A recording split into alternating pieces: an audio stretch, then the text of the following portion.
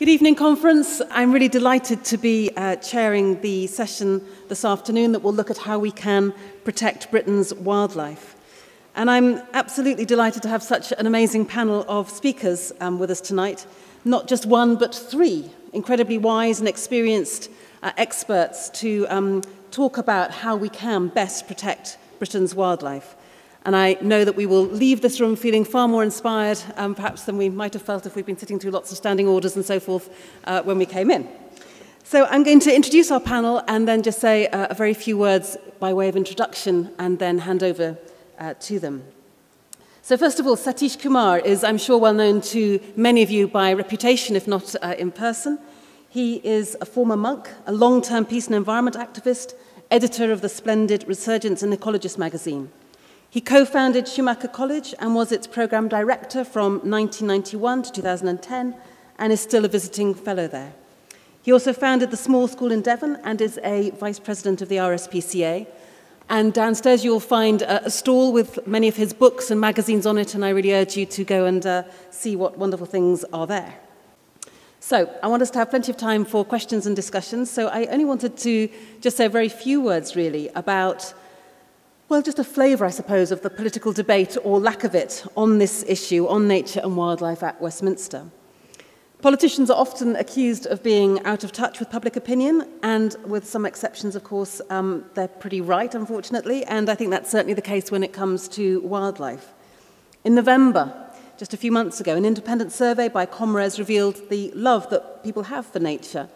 Notably, 83% of the British public believe that the natural environment should be protected at all costs, while only a quarter think the government is doing enough to protect our landscapes and wildlife. And I think there really is a very clear gap between a government that might from time to time choose to talk the talk, but when you actually look at what they're doing, there is a huge gap between what's said and what's actually being done. And I was just going to give a very few examples. So take marine conservation zones, for an example, an incredible vision of sustainable seas and how sustainable seas could be brought about through a network of marine conservation zones, and that would benefit fish and dolphin and sharks and seals, the UK's amazing cold water coral reefs and other marine life, as well as being good for the livelihoods of those fisher communities that depend upon it. So here's this really great vision, and yet in reality what we have is just a very few of those zones actually being taken forward. Most, like the Brighton offshore MCZ, are held on hold because of a supposed lack of data. But inaction and prevarication is not the route to create an ecologically coherent network of marine protected areas, and it's something we absolutely have to challenge, I think. In other examples, you'll know that we've seen a huge amount of brilliant campaigning by lots of campaign groups, lots of individuals like yourselves, hours of political debate on badgers, for example, and bees, and yet we see the government acting with a complete disregard, really, of evidence. We have seen the budget cuts to DEFRA and the Environment Agency, alongside the pernicious new duty to promote economic growth, which has been imposed on Natural England and other non-economic regulators, as they are so nicely described. And the final quick example I was going to give was of the Natural Capital Committee, a committee that was set up by DEFRA to advise the government. It published its first annual State of Natural Capital report in October. And basically it puts a giant price tag on the services the natural environment provides and urges the government to take concerted action to embed the vision of natural capital in the national accounts and policy-making processes as early as possible. And while some of that idea might not be a bad one, it's certainly something to be dealt with very, very carefully, because there's certainly, I would think, quite a risk that valuing nature in this way, in terms of just simply trying to put a price tag on it, could actually drive further destruction rather than actually protecting the natural environment and the wildlife and the habitats that we depend on.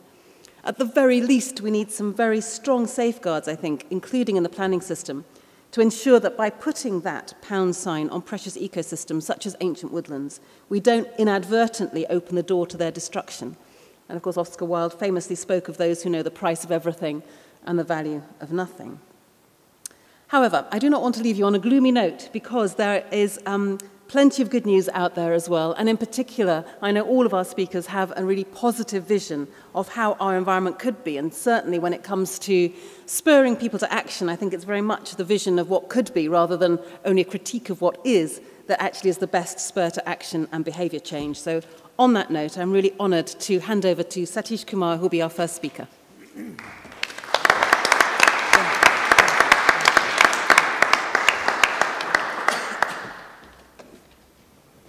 It's a great pleasure to be part of the Green Party Spring Conference and participate in this session chaired by my dear friend Caroline and sharing with two great colleagues. As Caroline said, some happy, hopeful notes at the end. There is some very good work being done to protect the rural England and countryside, and therefore some wildlife in that countryside. And the work of organizations such as the National Trust and Council for the, or Campaign for the Protection of Rural England, and many other similar organizations are doing some very good work. So there is that hopeful note. But the main picture, as Caroline mentioned, is a kind of obsession that our country has with building, building, building. Even what agriculture, what we have today, is very much an industrial agriculture, an agribusiness, and huge farms managed with big machinery and big chemical farming, and fertilizers and pesticide, all spraying. And so there's very little space left for the wildlife to survive and thrive and flourish. So time has come when we need to challenge this idea of ever continuing, ever growing industrialization of our countryside. Industrial agriculture, but also every town, small or large, more building, more industrial parks, more business centers, more supermarkets, more car parks. If there's no space left for the wildlife to survive and flourish, if there's no space there, everything is concrete and building. Somehow it is in our culture here, it is not really culture, our civilization seems to think that unless a land is built with an airport or hotel or car park, it's undeveloped. The word development means that it's concretized. It's something built on it. It has to be a shopping center. That is a development. If it's a countryside, rural, that is undeveloped. That mindset, that mentality has to be challenged. And we have to say that the land, pristine, rural, hills, mountains, forests, they are not undeveloped. And what we are doing by clearing them and bringing agriculture which is industrialized and factory farming, and the factory farming is growing. Our farms are becoming like monsters. 2,000, 3,000, 5,000 cows on one farm. And hardly they can move anywhere, pigs or cows or any other chickens.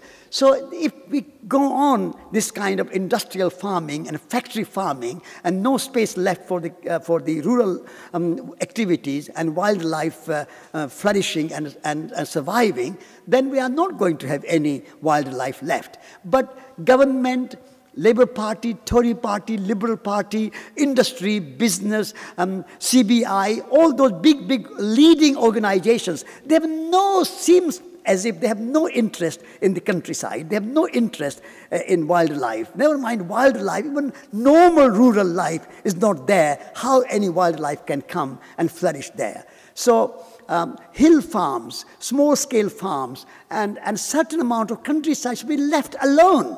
No development, nothing, not even farming. They should be left alone for the natural, wild life to flourish. unless we challenge the industrial mindset, building houses. We have got 700,000 houses empty. And yet, every day, I hear from ministers and even opposition leaders to say, we don't have enough housing. The biggest crisis in England is lack of housing, more affordable housing, more housing. What about those 700,000 empty homes? Before you allow any new house to be built, let's fill those empty homes. And if any home is empty, left without using it, then I think after 6 months or a year, that house should be paying a big, huge tax. Otherwise, homeless people on the one hand, and we are building new houses on the other hand, and the houses are just as if it's investment. So we need to challenge this industrial mindset. Industrialization has gone enough. Enough industrialization. Now we need ruralization. And small towns, small villages, and countryside, if we can leave some spaces like moors, Dartmoor, Exmoor, Yorkshire Moor, Bodmin Moor, these should be left as a sacred sites for the wildlife. These are sacred places. And my love is Dartmoor, because I live in North Devon, and I always go over the moor to Schumacher College. And I see all the time is kind of tourism and more hotels and more car parks and more buildings all the time happening. And this is how we are destroying our countryside. So my great passion is to say that leave certain areas totally alone. Even national parks are not enough left alone, not sacred enough for them. They want to encroach. Many new roads have been built going over Dartmoor or around national parks. And now we are thinking, government and Labour Party, they are all proposing to build this new railway line. That will bring a lot of destruction to rural countryside and wildlife. And then they are proposing to build a third runway at Heathrow and more airports and more I mean, as if global warming, climate change, this flooding, this kind of weather we have just witnessed this winter, has nothing happened, and business as usual. So this has to be challenged, and only organization who can challenge is Green Party. You and us here in this room and in this conference. And so it is our responsibility to take the wildlife protection and conservation of rural countryside and protection of rural side. That is has to be our responsibility. And in order to do that, we have to develop an idea that these wild places are sacred places, and they are places for the spirit, for walking, and for people. I'm not saying that those places should not be gone for people. The people and wildlife can complement each other if we go lightly. If our footprint is small, if you go walking there and just observing and watching the birds and watching the deer and watching the hedgehogs and watching, and you will hear more about hedgehogs. So all that is fine, but all the building and development, the idea of development must be challenged. Development should become a dirty word. No more development. That will be my plea. So I hope Green Party can lead. Thank you. So I hope the Green Party can give a lead in this field and get National Trust and WWF and all the other green organizations to come on board and say that industrialization has gone on, enough, and no more buildings. We have got enough buildings. Because the building companies and building they are sort of instruments of economic growth. They are building not because people need it. They are building because building brings economic growth, economic activity. I think that economic growth is non-economic growth. It's not a growth.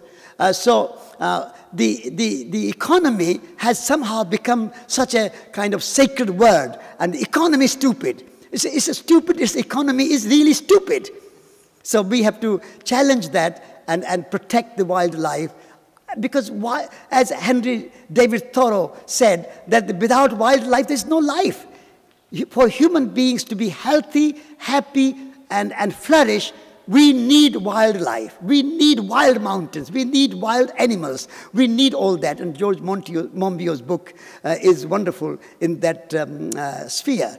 So that will be my plea, and I'm delighted that Green Party Conference is addressing this issue and highlighting this issue as an important issue. Thank you very much.